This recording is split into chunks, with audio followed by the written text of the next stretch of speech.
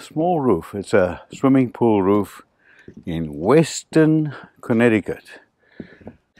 What happened is the EPDM is coming up. You can see this is EPDM. So we're going to just redo this roof quickly. But look at the ice. Look, it's cold. It's 28 degrees outside. I'm going to dry it up too because it's wet now. Okay, so the microphone quit on me, so I'm just going to talk you through this procedure. Here I'm removing the EPDM material from the scupper so I can attach my membrane straight to the scupper. So that's important, and also to get it lower in the scupper. I install a self-adhering base paper over the EPDM. Not many people will approve of this, but it works very good. I used Liberty in this case. And then I'm bringing up a roll, 110 pounds. I'm 64 years old, and my partner is removing the plastic backing off of the self-peeling, self-adhering base. Again, I'm going to torch here. Some audio came back. Now, you don't normally want to have the seam exactly over the seam of the base. You want to stagger it, but in this case, that's what I did. Surface. See this black granular? That's what it is, like a ceramic granulus, and that protects it against UV. So that's what we do. And when you torch, you don't have to torch much because the stuff sticks very well. Look, if I move it back, you cannot get it apart. All right, so that's what it is. Okay. I have to heat up this tank. I heat up a tank because it's very cold and I'm not getting enough flame. So I heat up the tank to get the gas to flow better. And here I'm kicking I'm walking on the material as I torch. Most Canadians don't like me to do that. They say it's wrong, but they use Suprema instead. Here I'm removing the cover tape off of the metal so I can attach my membrane straight to the metal. And after I've removed it, I use lacquer thinners to remove the glue and any debris off. That's it. Now, the glue is washed off with lacquer thinners. That's it. All right, keep washing it off and then make sure everything is clean.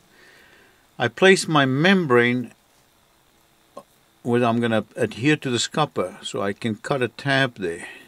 I wish I cut the membrane slightly wider, and you'll see in a moment why. But I cut a tab and get it ready so I can bring it right into the scupper. And then we remove the adhesives of the EPDM from the scupper. That was pretty thick there, so I had to remove all of that. Took a while. All right, now I'm ready to torch, but before I can torch, I have to put the Carnac 81 adhesive onto the metal where I'm going to fasten the membrane. I'm going to adhere the membrane to. Notice it is trowel grade, not brush grade. You can use 81 or 66 in this case. And I've put a thick bead of Carnac 81 trowel, and especially in the corners. You'll see there as I put it in the corner. And then also the reason why you use a torch is to burn off the plastic. There's a thin plastic film backing on this membrane that you need to burn off. You cannot just adhere it to the adhesive or to a self-stick membrane. You have to burn it off like I do in this case. I heat up the surface, and I burn off the plastic and melt it slightly so it will stick to the base sheet. And you can see I'm heating it quite a lot here to get it malleable to fit into the corner, and all the plastic is off of that tab that's going to now lay onto that adhesive. And there you see, I squeeze out all the air and pockets from underneath the tab, and I squeeze it into the corner of this little wall. I turn around and I flip back the membrane as far as I can to where I can see it was adhered properly to the seam. And then notice how I put more flame onto the seam, and you can see as I pull back how it melts together. And you can see they're slightly oozing out at the seam there, because I put more heat there. And also at the end seam here, I use more heat to adhere the membrane, especially because you have granulars. You go over a granular surface, you need to put heat to melt the granules and everything into the torch down. It works. I've done it for 30 years. It works good, and some Canadians don't like me doing that. They always criticize me for that. So I don't squeeze it too much. And here I'm walking. As I torch, I walk onto the membrane. It's unlike the Suprema material, which is a better material, but in Canada they have a pull stick or whatever they call it. But how can you pull back on a material as you come to the edge of a roof? Here I chalk line the membrane to cut a strip that I can apply onto the drip edge. And I apply the Carnic 81 again, and also I burn off the plastic from the membrane. Always the same process. And I apply it onto the membrane, onto the adhesive, and I squeeze out all the air pockets. Make sure it's tight, but I don't squeeze it out so much that the tar peels out, squeezes out. Here I'm using a field torch to do detail work, and that's really tough to do. You cannot use too much heat. You need a field torch for this, and I wish the tab was longer. And this is why I said earlier on, I wish the tab was a little bit bigger. It comes up slightly, that wall, but look, the overlap there is very little. I wish it was like an inch or an inch and a half or so, 2 inches longer. But it worked.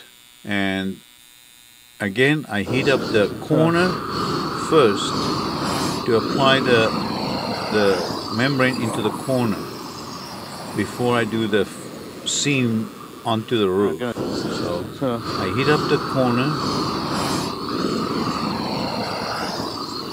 and then I use my trowel and hand to bring the membrane right into the corner. You see that? Right into the corner.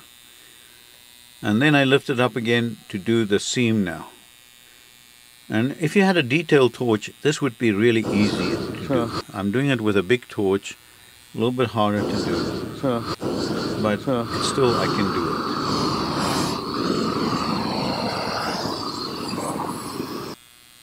And then, unlike what other people say, you cannot torch onto granules, onto ceramic granules, you can. I've been doing it for 35 years, and it is okay. You can do it. Here again, I do the tab, and that's it. I'm done in this case, and I do the same on the other side.